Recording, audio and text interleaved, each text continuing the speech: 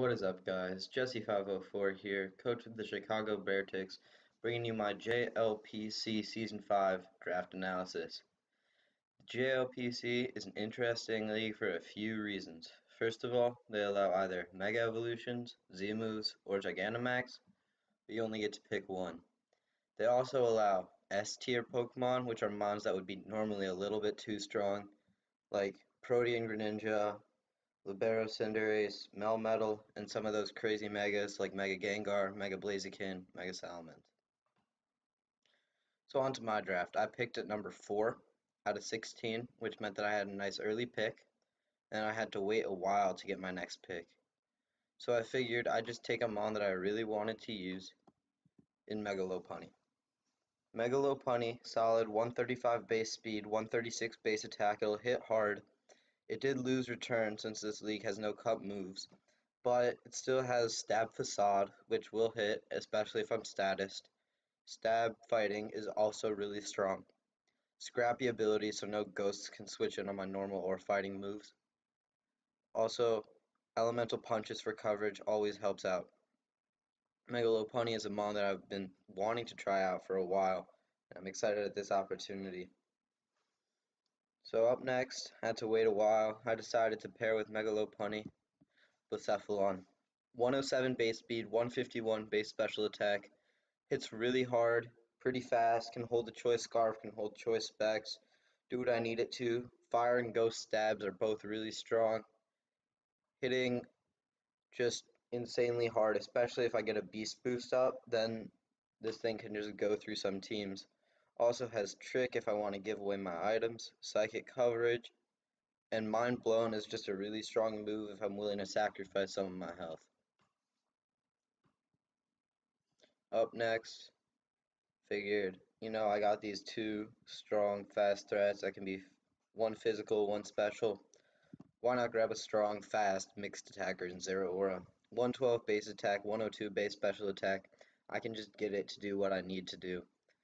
143 base speed might have been the fastest mon drafted, which means that although its bulk is not the greatest, I can probably afford to run some EVs in HP defense or special defense on any given week and still be the fastest thing. Volt Absorb gives me a nice electric immunity, and that combined with Plasma Fist means I also just take normal moves and instead of them doing damage, I heal off of them. Additionally, Bulk Up is a solid setup option, and it has Knockoff, Play Rough, and Close Combat on the physical side, as well as Grass Knot and a few more moves on the special side. So Zero Aura, it's just a mon that I'm really excited to use, really excited to pair with the other two. Just keep the draft fast, keep it hitting hard.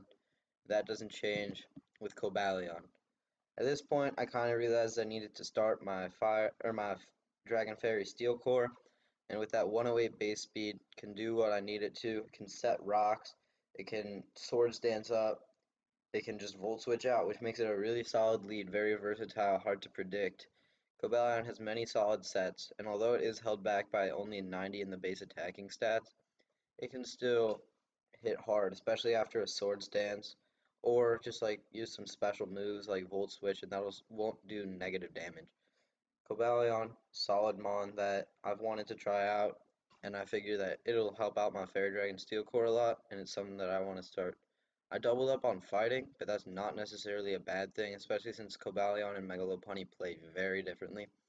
So just having this mon that'll just hit holes in teams or set rocks, just do what it needs to do. Hard to predict. Like if they think I'm just gonna set rocks turn one and I go for a Swords Dance, it could be really bad for them.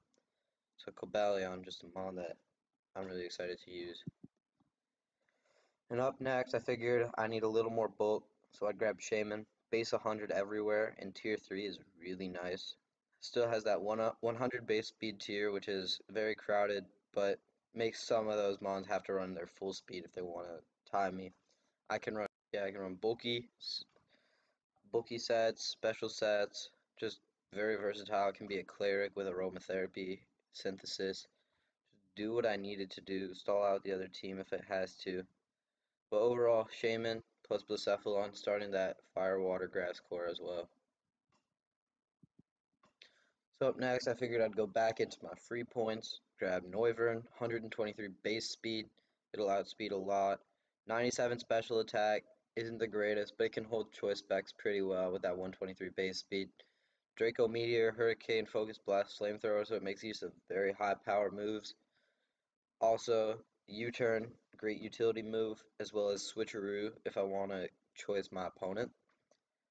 So Noivern also has some solid bulk, or some surprising bulk at 85 HP, 80 defense, 80 special defense. It can take a hit if it has to. It also starts up my hazards a little more with the hazard removal defog. So another solid addition to my Fairy Dragon Steel Core that will be finished up later. So up next, kind of on this cores, so I figured I'd go into tier 4, grab Quillfish. 95 base attack, solid. 85 base defense plus intimidate means it'll take a lot. It can set spikes and toxic spikes, which is very valuable. It's also a grounded poison type, which means it'll absorb other teams' toxic spikes if they set them on me. And Coolfish is a mon that I've seen used pretty successfully in Draft League, so I'm excited to try it out for myself. 85 base speed also helps spread out my speed tiers, which is something that is going to be very important for this draft, seeing as I have a lot of fast things, just making some of the slower mons have to run a little bit of speed if they want to speed creep, and kind of reduce their bulk, makes them even easier to break. Up next, I figured I'd go into my free points again, grab more Pico. More Pico, 97 base speed, 95 base attack, hits really hard with that stab aura wheel, gets even faster, and hits for electric or dark at that 110 base power with that speed raise, just one of the strongest moves in the game. Rapid spin, also solid. You'll see at the end of my draft I kind of just emphasize hazards, hazard removal. Parting shot is a very versatile move, just lets me get into another mon, like maybe they went for a ground move, I can go into Noivern. Pico is a mon that I've used a little bit, but when I used it pretty successfully. It's a mon that really cute, really fast, hits hard, excited to use it. So up next, I figured I'd grab the best tier 5 in my opinion, Armaldo. 125 base attack really hits hard. Although it only has 45 base speed, it can rapid spin and like at +1 it'll outspeed some stuff. It can hit hard with that rock stab, bug stab. It has good setup options. It has knockoff. It has aqua jet.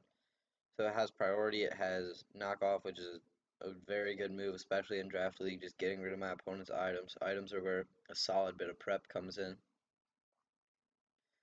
It has a good amount of physical bulk and decent special bulk as well, which is what I was looking for in these later rounds. Just something that can take hits, so that my late game Megalopunny, Bucephalon, Zeraora, or the S tier that I'm grabbing can come in and sweep. And after that, I figured, still don't have to take my S tier. I've locked it up since like round 2. Grab Claydol. 75 speed, solid after a rapid spin. Can outspeed 100s, and if I want to run even more speed, it can outspeed up to higher speeds. 120 special defense is something that this team needed. It needed a lot more special defense, in my opinion. 105 base defense is also solid. It can hit physically decently with Earthquake and Zen Headbutt. Can hit specially decently as well with Earth Power and Psychic. Claydol can also Stealth Rock and Rapid Spin. You've heard me say it a lot, but I value that. Additionally, it is a Levitator, which gives me another ground immunity, which this team definitely needs. Bucephalon, Cobalion, Quillfish, Zeraora, and Morpeko all needing that. Gives me another electric immunity, which is solid. It also just does what I needed to do as a lower tier mon, just get hazards up and just do what it needs to do to help out the team. So up next, last up, round 11, grabbing that S tier Tapu Lele. 95 base speed is solid. Sets terrain when it comes in, so no priority. That really helps out this team that's really fast, so priority might be the only way that my opponent wants to outspeed them, but none of that. 130 base special attack, especially like in terrain. The only thing that can really take a psychic is not even like a resist. They would have to go into a dark type. But even with that, they would have to fear a Moonblast from Tapu Lele that will also do big damage. Can be Choice Scarf and Choice Specs, just one or the other. They have to kind of prep for either every week, because if they bring in something that wants to handle a Choice Scarf, probably can't take a Specs hit, and If they bring in something expecting it to outspeed, the choice scarf variant is nasty.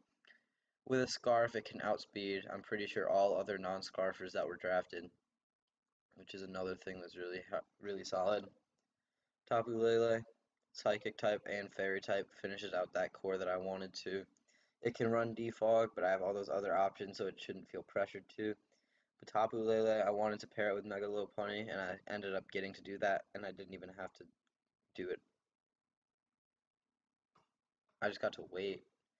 Maybe get a really well-rounded team and still grab that S tier I wanted, which was something that I was planning on doing earlier in the draft. So just seeing my plan come to fruition was really nice.